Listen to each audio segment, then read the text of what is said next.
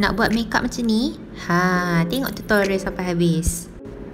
Macam biasa kita kena prep muka. Okey, Kak Dia memang suka prep muka baru makeup tahan lama. Primer is actually not a must, but then I always love to use it because I just love it. Spread the foundation all over your face. The foundation will help you to cover any types of blemishes or uneven skin tone. Blend the foundation with a brush so that you can get more coverage from it.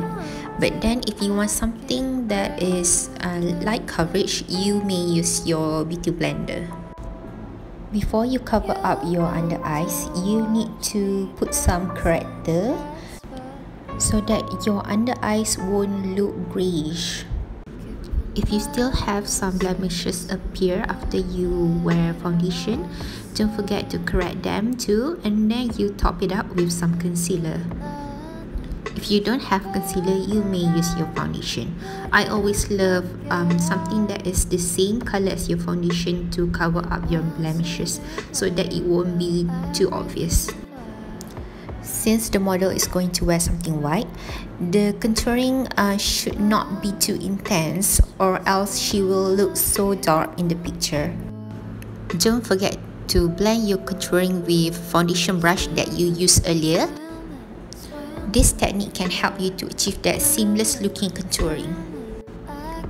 Use a cream blush first before you top it up with a powder blush.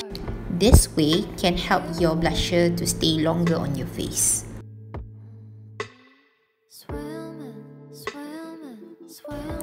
Apply loose powder so that your makeup can stay longer. Apply eyeshadows on your lids. And also don't forget to put some eyeshadow under your eyes. Apply some powder blush on top of the cream blush. Add a little bit of highlighter. Right now I'm creating a wing liner on my model, but I'm using an eyeshadow as the color. Put on some mascara, and then it is up to you if you want to wear falsies or not. Lastly, put on some lipstick, lip gloss, and also makeup spray. There you have it. Thank you guys for watching.